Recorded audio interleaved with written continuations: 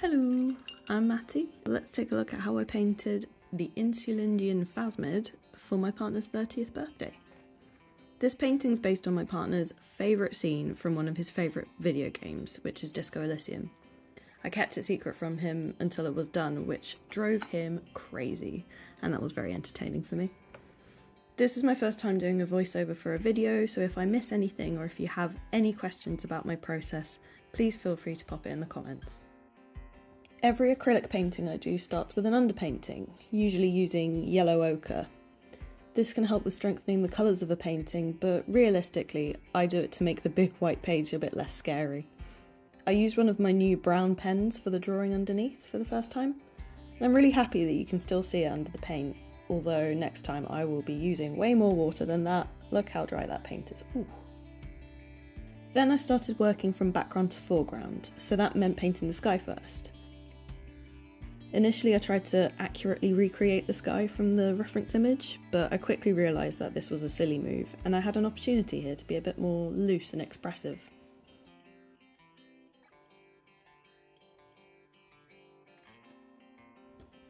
I had to work around the various limbs of this alien creature, so I took the sections that these legs had created and I painted them bit by bit, section by section. I've noticed that I do tend to mix paints together directly on the canvas or the page.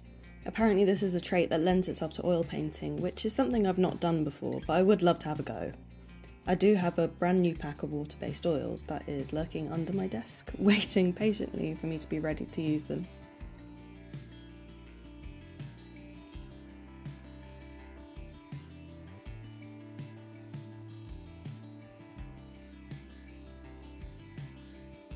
Having finished the sky, I realised that the alien in the centre was becoming hard to see properly, so I painted in the basic shape of them with white.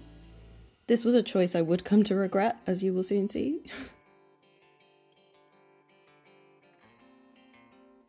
I then did the same for our friend Mr. Harry Dubois over here, but sensibly I used different blues as the base colour to better define his shape.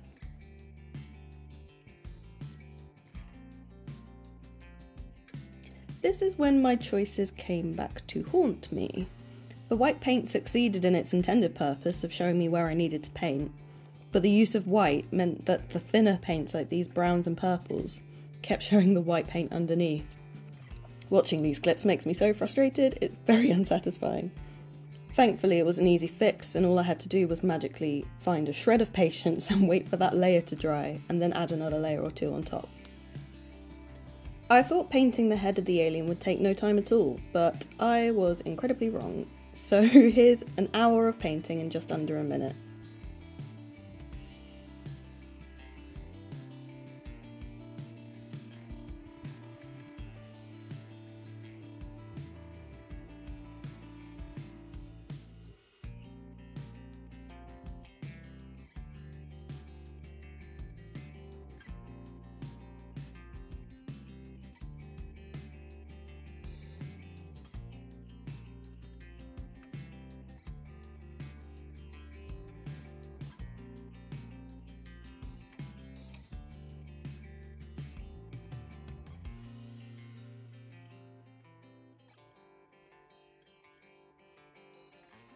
And now for those final touches on the eyes.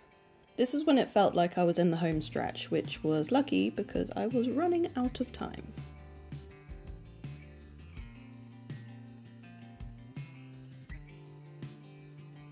Now for the foreground. Correct me if I'm wrong, or probably my partner will, but I believe this scene is set in a field of wheat. I had learned from my previous decision to use white to carve out the shapes, so I painted those closest bits with browns and purples and then plonked the colourful highlights on top.